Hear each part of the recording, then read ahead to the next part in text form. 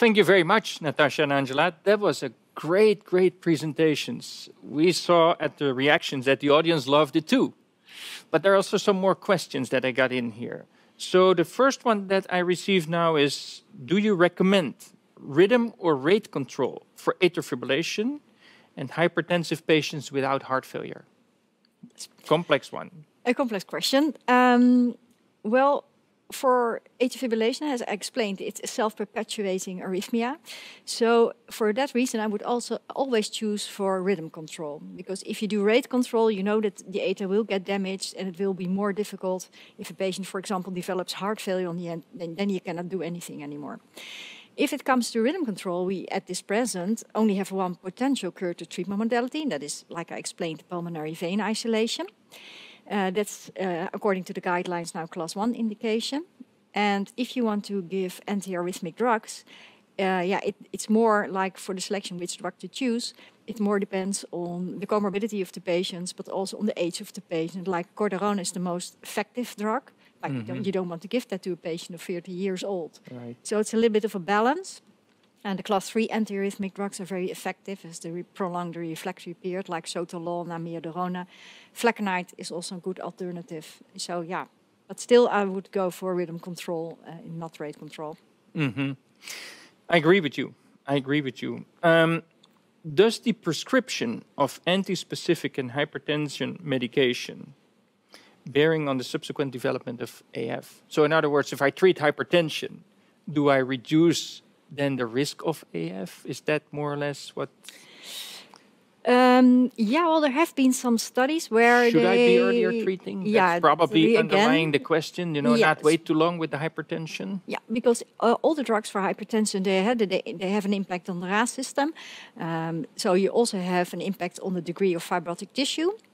So at least that's one part of the structural remodeling. It doesn't matter which drug you give, I think, but all the drugs affect that pathway.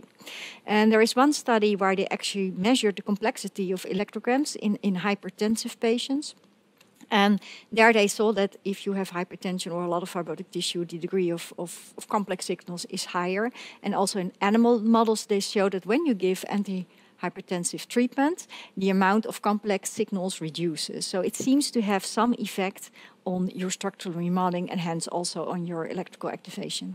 So probably the substrate is a high pressure, blood pressure, the heart has to function, pump harder. That results in left ventricular hypertrophy. If hypertrophy comes, fibrosis in the ventricle, and it then induces in the atria because there's wall stretch. Exactly. And there it but also increased LV-EDP probably. Yeah, indeed. So multiple factors, but that all come together by long-standing hypertension and ventricular problems translate in atrial problems. Is that simply? It's very simple. I think it's more complex than that. But yeah, it's one possible explanation, I would say. I thought you would say that I'm not thinking too complex. So another question that I have here, has COVID or long COVID contributed to the pathologies that we saw? In other words, how does COVID, long COVID relate with atrial abnormalities, atrial fibrillation, etc.? Well, I can imagine that COVID has an impact on atrial fibrillation, or at least on the persistence of atrial fibrillation, because COVID affects the atrial tissue. I don't think it's yet understood how it exactly affects the atrial tissue, but any structural abnormality makes you more prone to atrial fibrillation. And there are indeed reports that patients have more often atrial fibrillation, more often have atrial fibrillation after an infection.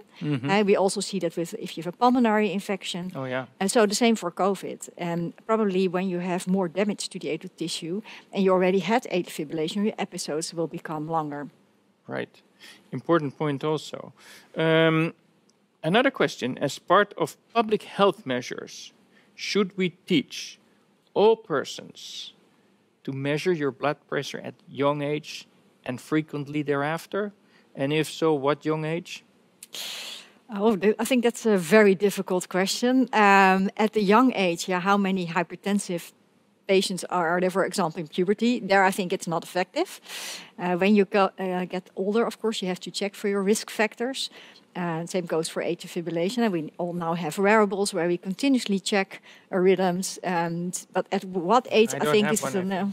You're a little bit old-fashioned. Most people have.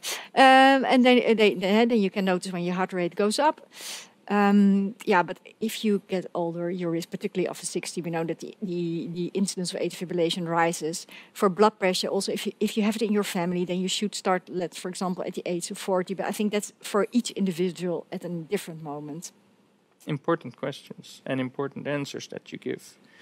The last one about nocturnal arrhythmias and masks or etc. What do you think about that? There's now increasing evidence that the disbalance in your autonomic nervous system plays an important role. We know that if you stimulate your ear, that it reduces the amount of episodes you have. So some people have nocturnal AF, they wake up in the middle of the night and then they have atrial fibrillation. So there seems to be a role for that, but how to treat it at that moment, particularly the vagal AF. There are some anecdotal, very old studies on disopyramide. That's a drug. But yeah, for the rest, we don't have much knowledge on the topic. So in other words, we know a lot, but also we don't know a lot yet. Yes, we don't know enough. For a lot of research, but I think today was a great session.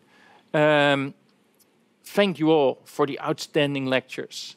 And to everyone online joining, our next session will take place on 19 April 2023, 1700, by Dr. Thomas Mengden from Bad Nauheim.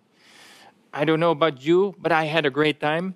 Yes. I think it was extremely exciting, wasn't it? It was indeed. It was very nice. Thank you all for watching, and we see you the next time, 19 April, Dr. Thomas Mengden, Bad Nauheim in Germany. Thank you.